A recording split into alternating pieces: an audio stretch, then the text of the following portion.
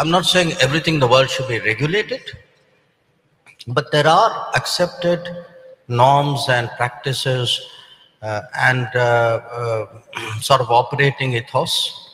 So if really you have big enterprises which have monetized data through their particular models, in the name of, shall I say,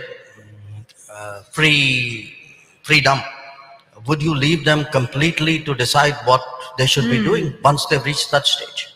I mean, there are some live controversies going on. I mean, I'm not getting into them, but you know that and I know that. So the idea that somewhere tech is neutral geopolitically, tech is neutral within societies, it's not true. They've not been. The next 10 years, the big arguments and the big maneuverings are going to be around technology.